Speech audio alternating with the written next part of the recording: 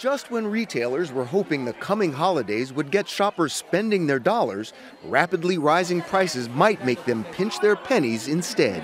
The paycheck just doesn't go as far as it used to. Gas costs 13 cents more per gallon than last year. A gallon of milk is up nearly 30 cents.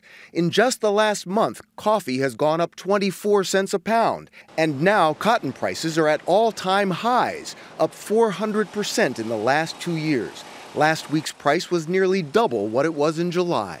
Last spring, bad weather in India, Pakistan, and China destroyed cotton fields, slashing the global supply. While demand is higher than ever, the growing middle class in those countries is spending its newfound wealth on Western-style cotton clothes.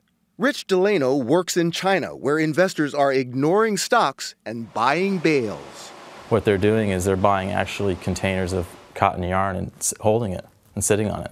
Upping the prices, which are just now trickling down the supply chain.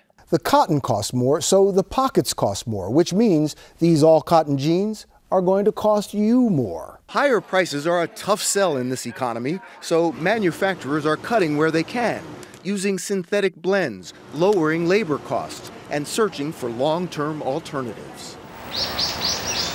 Including from an unlikely source, bamboo, which looks like cotton, feels like cotton, and at this point is cheaper than cotton. See, she has all the kids' styles here. Delano says inquiries for his bamboo fabric are up almost 50%. More manufacturers and more brands, more designers are looking for alternative fibers and alternative fabrics. Tough times can be fertile ground for new ideas.